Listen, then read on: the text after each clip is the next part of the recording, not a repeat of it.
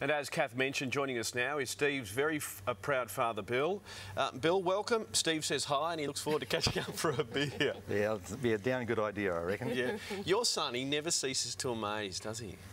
No, he's developed into a pretty reasonable athlete these days. It was an impressive performance indeed. The competition, though, as we alluded to, wasn't as fierce as what it sometimes is for Steve, but he really had to get himself up mentally as well, didn't he? Well, I think there's probably, in one way, more pressure on him at this meet because he was so much the favourite and you can easily know height in a pole vault, and if that had happened, it would have been very embarrassing. But he is a wonderful athlete, but really it's no surprise given his parents. Your wife Erica won a silver medal in the long jump at the 78 Games, also competed at the Olympics, while you competed in the 400 and the 800 in 74 in Christchurch. From a very early age, I imagine he was very sports focused. yeah, he was into team sports a lot when he was growing up, and but then got into athletics basically at the end of primary school. And when did it become clear that pole vaulting would be his specialty?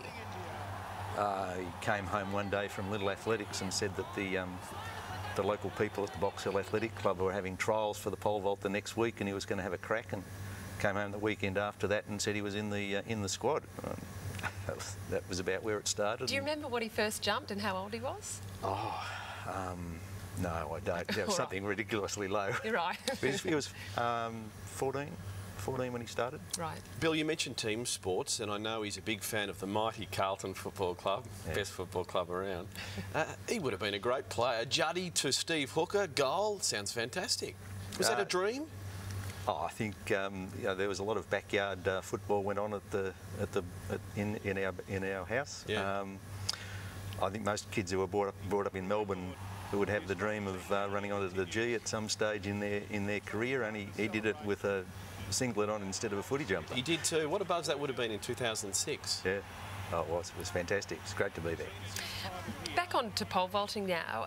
The world record, which we've been speaking about, Sergei Bubka's 6:14, he's now saying that Steve is the man to smash that. How confident are you that this could happen? Smash is probably not the word I'd use. Just getting over a centimetre would do.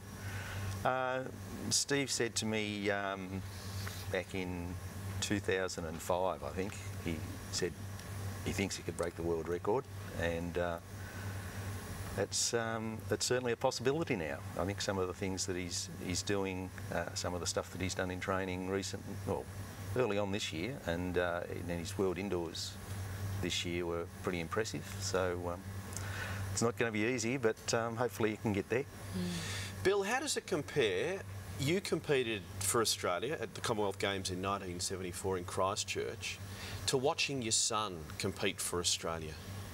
Hell of a lot more stressful.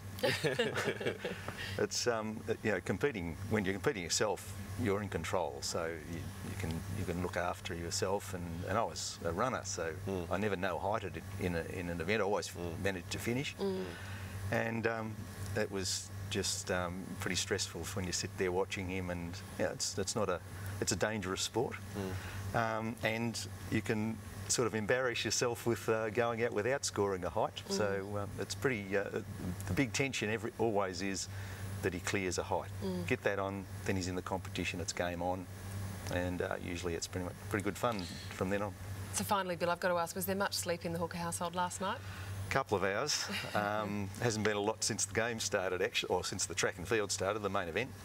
But hasn't been a lot since then, but hopefully after tonight there'll be a few early nights.